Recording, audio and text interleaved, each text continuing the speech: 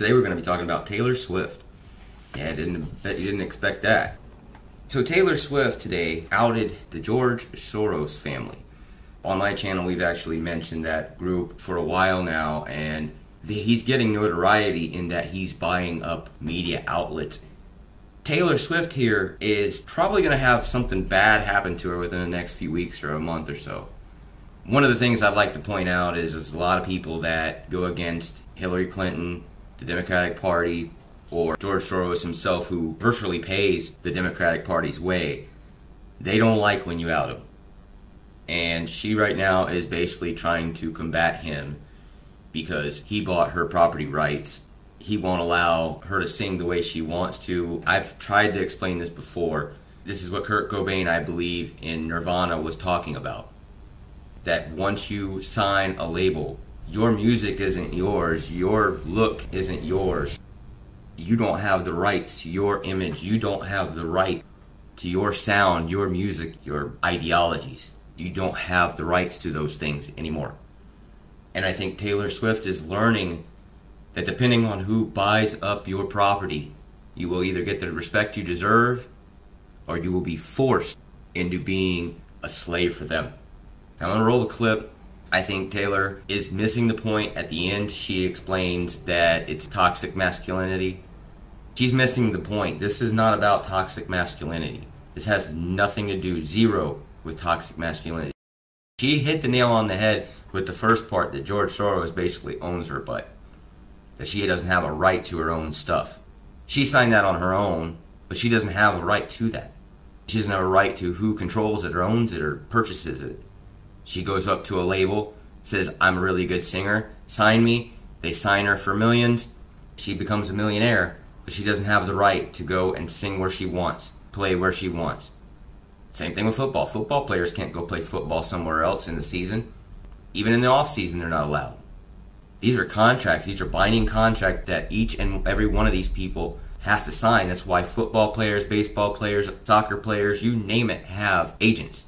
Because those agents know the legalities and the deals that are made in those sports and in those musical worlds.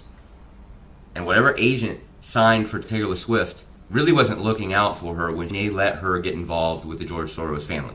Anyway, here's a clip. My entire catalog was sold to Scooter Braun's Ithaca Holdings in a deal that I'm told was funded by the Soros family, 23 Capital, and the Carlyle Group.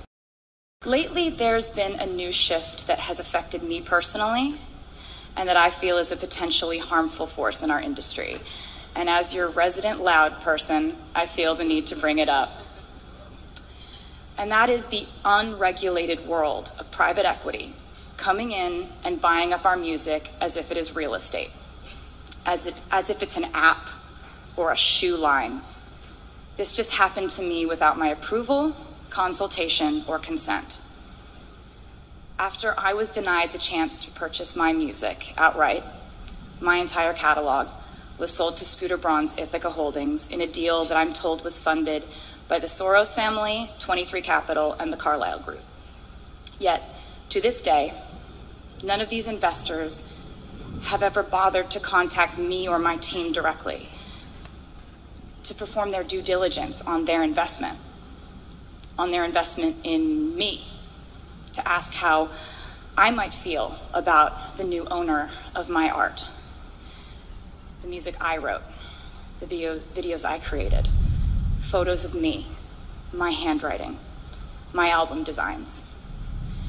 And of course, Scooter never contacted me or my team to discuss it prior to the sale, or even when it was announced. I'm fairly certain he knew exactly how I would feel about it, though. And let me just say that the definition of the toxic male privilege in our industry is people saying, but he's always been nice to me. Now, this isn't the first time she's had an outing with record labels or anyone who's purchased her music. This isn't the first time that she's had an outing with them. There were a couple other instances where she had problems with them. However, I would say she's not quite as much the drama queen as we're accustomed to. She's not exactly a Snooki. So I think we should listen here. She's saying that George Soros has manipulated her. It goes without saying that this isn't the only one. When somebody puts the term philanthropist, when they throw that word around, that means that they're all the hell over the place. Their money is not even their money. They don't even know what that money's doing anymore. They have so much money invested in so many endeavors, they don't even know what endeavors they're putting the money towards anymore. And it's unusual to say, hey, well, we have this person from another country that's a globalist, that's paying for the Democrats, and he owns some of the media, and he owns some of the voting booths. At what point do people put two and two together that this guy is literally infiltrating your own government and trying to control it from the inside? That kind of power is absolutely bonkers. And you let it in our country. The Democrats are getting paid to allow this guy to run amok in our country. This isn't the only media that he does. He's a partial owner of CNN, which explains the Trump hate. He just had an interview 2 or 3 days ago where he explained 30, 40 years ago, the globalist agenda was on the rise, that people appreciated the globalist agenda. People jet setting all over the world and setting up camp at different places and making money and trading from those people, basically milking places dry and then leaving. And he even admits that it's going downhill for him. These people in media are bought time after time, where you never saw or heard anything from a political figure or a media figure that said anything wrong about Trump before. Matter of fact, hung out with him. And now it's, oh, he's a bad guy and all this other stuff. Well, if you knew he was such a bad guy before, why were you hanging out with him? And the same thing goes here. If Soros is such a good guy, then why is he taking Taylor Swift's property rights and not so much as even saying thank you? Not even coming in and saying, hey, I bought your property rights. You owe me nothing. Just silence. We bought your stuff. Taylor is probably going to have to meet the executioner, so to speak. She's now going to probably have to deal with some kind of bad tidings coming her way within the next few weeks. It's just how it works. Don't believe me. Watch what happens. The next few weeks, Taylor Swift's going to fall down and break a leg, or something's going to happen that's going to be dramatic. You watch. All because she insulted the George Soros family. Again, Trump has been trying to tell people these are not good people. They're very bad people. They're very bad people. They're manipulative, controlling. You see how they're doing an impeachment. These Democrats are doing an impeachment where they don't even have a witness. They literally don't even have a witness. There's no witness to witness anything. They have the actual transcript of a phone call. They can read it. It's the full transcript. It has nothing condemning on it. Still going through an impeachment. This is the only impeachment in presidential history out of, I believe, the three full impeachments. Remember, Nixon, he left before he was able to be impeached. I think the idea is to push him out. You see how they villainize people. Look how they turned Trump into such a villain. Everybody was shaking his hand before he ever became a Republican, before he ever started attacking the Democrats. We can see overreaction on the media. Don Lemon freaking out about a Thanos tweet that's like 2.5 years old. Well, a meme that's 2.5 years old. And he's freaking out. He's like losing his mind because, oh my goodness, Trump did this. Is that objective to you? Is that objective media? Is that something that they're trying to give you an opinion, or are they just giving you the news? Because what I've seen on the news, I can't stomach anymore.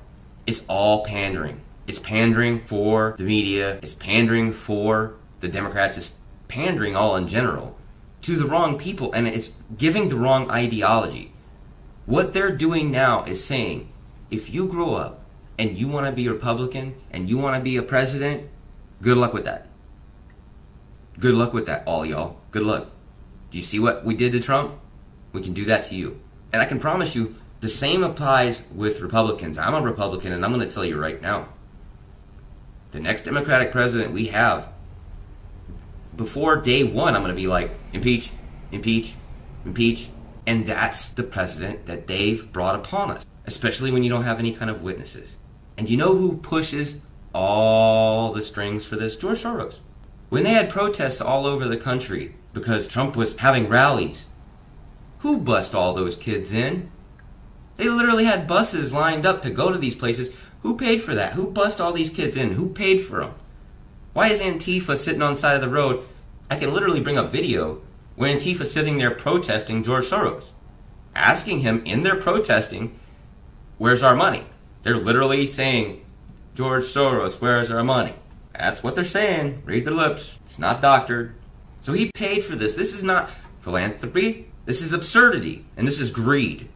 This same person is paying for a group of people who says no walls, and he's got a huge wall around his properties. He doesn't live in the United States. He has a home here, only because the United States government has always been stupid enough for people in other countries to buy land here.